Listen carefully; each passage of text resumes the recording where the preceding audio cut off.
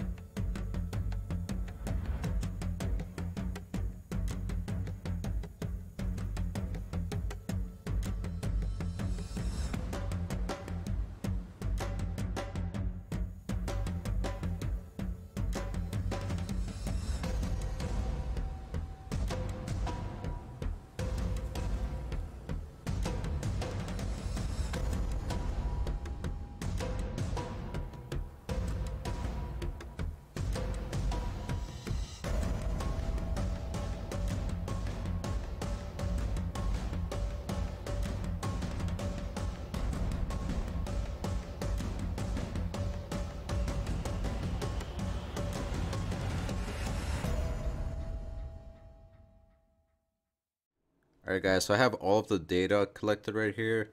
I did it this way just for the sake of making the video a little shorter. Because if I went ahead and ran all these games, the video would be like 20-30 minutes long. So I figured to save both of our time, so I had to do a bar graph instead.